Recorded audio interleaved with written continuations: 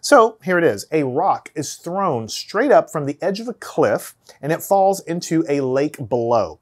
The rock moves past you on its way back down 6 seconds after it has been thrown. How fast is a rock moving when it hits the lake, which is 28 meters, 28.0 meters below the point where the rock was thrown? So we've all done this. You stand someplace, you throw a rock up, it goes up, and then it goes back down, but as it passes you, it actually, or maybe you extend your hand over a cliff, right? Don't get to the edge. And you throw it up, it goes above you, stops, and then it comes back down, it comes back to your eye level again, or your hand level again, but then it continues past you, all the way down 28 meters below you, which is a lake. And the question is, how fast is the rock moving when it hits the lake? All I want to know is how fast it's moving. So in the previous problems, a lot of times we can just do it in one step or maybe 2 steps. So let's think about what we would do. All right, so let's go to our equations of motion. What we want to know is how fast it's moving, right? Now you can always use the core equations, but we can see that we cannot get this in one step, right? Because this problem gives me a velocity in terms of its initial velocity and the gravity and the time, but we don't know how long this takes. All we're told is that when it goes up and it comes back to our eye level, that part takes 6 seconds. But we have no idea how long it takes to race down to the lake. So we actually do not know the complete time that it takes for the journey to happen. So we don't know t, and we also don't know the initial velocity because it never tells me how hard I'm throwing the thing, right? So we really cannot use this equation to find v. Then we look at this equation and we're like, okay, well we have the distance information, we know where things start and end, but again, I don't know that initial velocity and I don't know that time, so you feel like you're stuck. Now, these other equations are eliminating variables here, so let's take a look at the third one. So this is the final velocity. That's what I want in terms of the initial velocity, gravity, and the position information, where it starts and where it ends. So I know where it starts and where it ends. I know that, but I don't know that initial velocity. So you start to get discouraged, and you run into the same problems here. I know the positions, but I don't know that initial velocity. And I know the positions here, and I could solve for the velocity, but I don't know the time that the journey takes.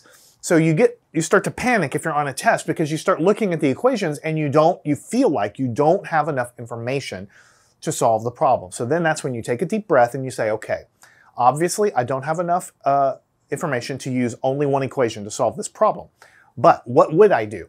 This is the equation most likely to help me because it's calculating the velocity and it has the position information, which I have. The only thing I'm missing is that initial velocity. I'm standing there, I throw it. I don't know how fast I throw it up. So what we're going to do is break this problem into 2 parts. The first part is we're going to just throw the rock up. It goes up, it comes down back to my hand. And it tells us that that part of the journey does take 6 seconds. So see, I have the time information for just a part of the journey, up and then back down to my hand level.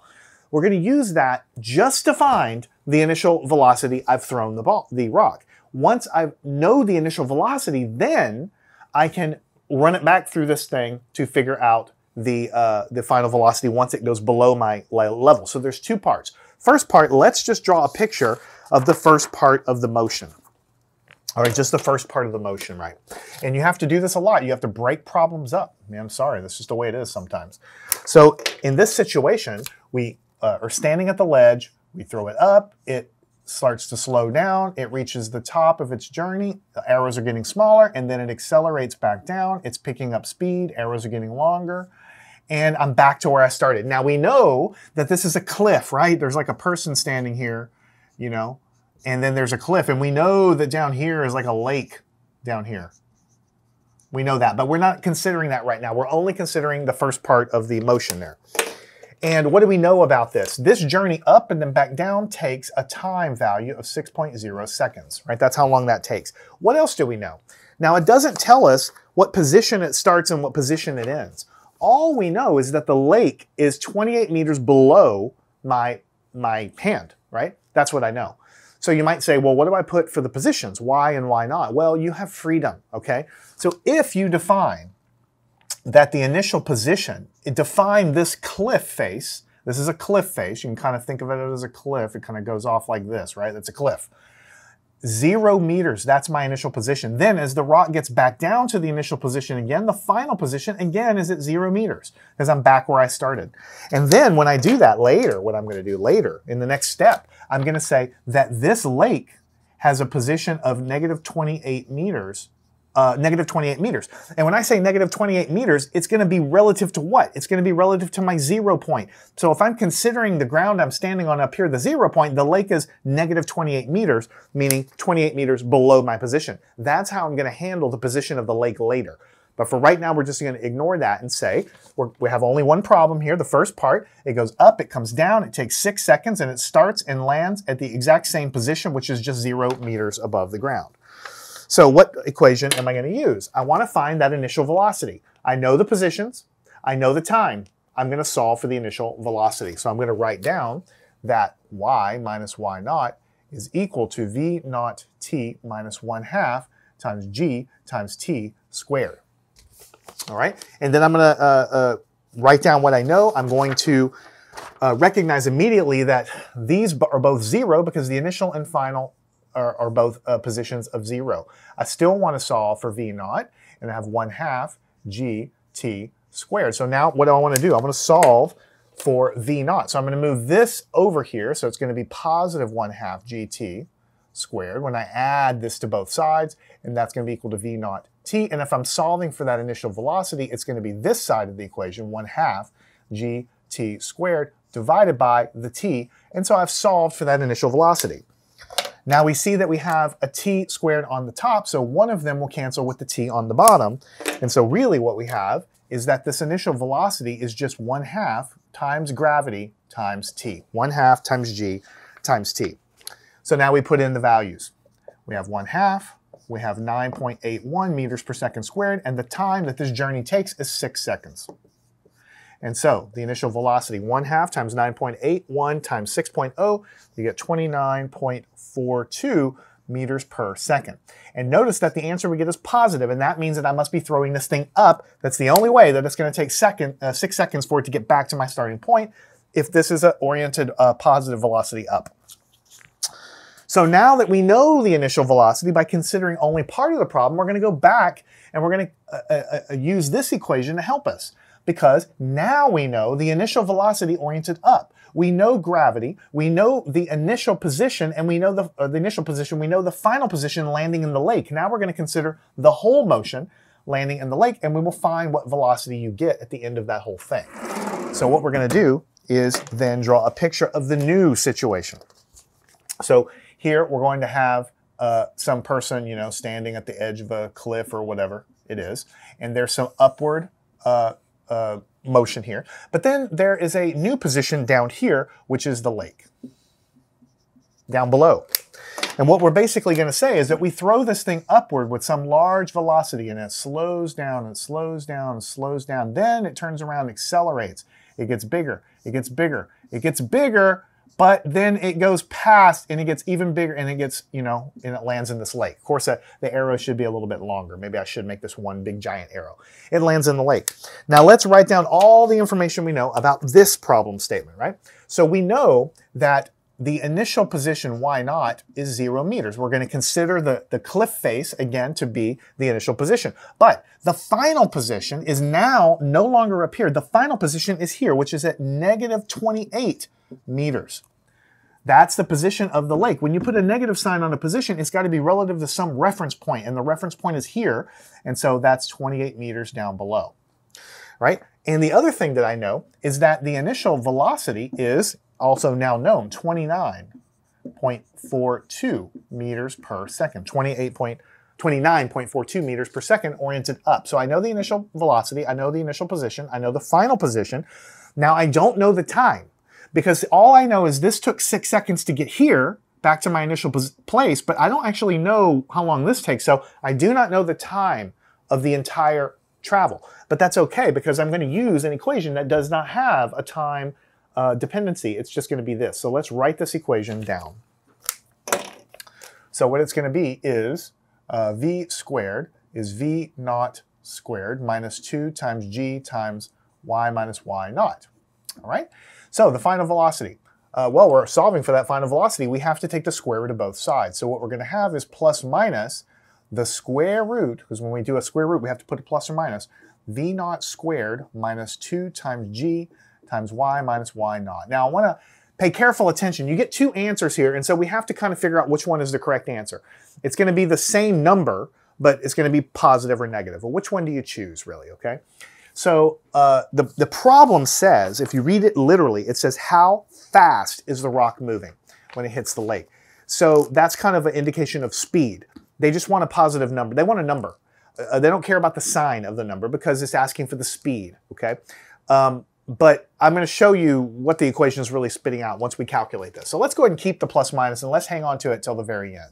So we're going to have plus or minus, and we're going to take the square root of all this stuff, where v naught is going to be 29.42. 29.42, that's going to be squared minus 2 times 9.81. And then we have y minus y naught. So y is the final position, that's negative 28, and minus the initial position, which is 0, and so all that lives under the radical there. This looks like a 6 or something. That's a 0. So what do we have here? We have plus or minus. Under this radical, we're going to have 800. This, when you square this, 29.42 squared, we get 865.54. And then when we 2 times 9.8 times negative 28, we get negative 549.36. So we have a minus, but the quantity we get is negative, so it's minus and negative. And all of this stuff lives under a radical. So then we have plus or minus. Under here, when you have this minus a negative, it becomes a plus. So when you add it up, it gets 1414.90. And then when you take the square root of this, you get plus or minus 37.61 meters per second. Now, what does it mean? When you have an equation with a square quantity, like when we have time squared, then oftentimes when you solve for time, you have to have two answers. So you get a positive and a negative answer, right? Velocity in this equation was squared because the equation related the squares of the velocities. So there's two viable answers that you get out of that, or two answers that algebraically you get out of that. Now you have to figure out which one's right. And so how do you do that? Well, we know that the initial velocity was positive. That means it was oriented up. So we know physically that when it comes down and hits the water, the actual velocity is going to be oriented down. It has to be negative because it has to be opposite of this. So then we know that the velocity has to be negative 37.61 meters per second. However, the problem didn't ask for the velocity. The problem said, how fast is it moving? So really, the speed, if you want to look at it this way, is when you take that velocity and just strip the sign away, 37.61 meters per second. So circle this, but really I think it's better to put the velocity because it tells you the direction the thing is moving when it hits the lake, which of course is the negative number, 37.61. So this is a good problem because when you first read it, you try to set it up and solve it all in one place, but you don't have enough information to do it. Maybe you see a way that I don't. And if you do, good for you, because I don't know everything. But when I looked at it, I did not immediately know how to put it together all in one step, right? Because you're starting and your ending point and not knowing the whole time of flight, there's just too many variables missing. So we break it up into two pieces. Knowing that it takes a certain amount of seconds to come back to where it started allows us to find the initial velocity up. And then once we have that, then we can notice the starting and the ending position. Is perfectly fine to put a final position as a negative number. It just means it's landing lower than where you start from, right? And so that's the kind of thing. There's many other ways to solve this problem, many other ways. I can just tell you one more right now. If we know that the initial velocity is 29.42 going up, then once it reaches the top and comes back down, then we know that right as it passes me, it must be going negative 29.42 down. So you could split this up into a new problem where you said, okay, forget about the rest of it. Now I started a cliff face and I throw something down at a negative velocity of 29.42 negative down, and it travels to a final position, 28 meters below. So I could break it up into a new problem where I give it an initial velocity down, and then I calculate, how fast it's traveling when it hits the lake. You're going to get the same exact answer. But I like this better because some students are afraid to put in negative values for position, and it's totally allowed. It's totally legal to do that. All right, so solve this one. Solve it a few different ways. When you're comfortable, move on to the next lesson. We have one last problem with free fall acceleration. learn anything at mathandscience.com.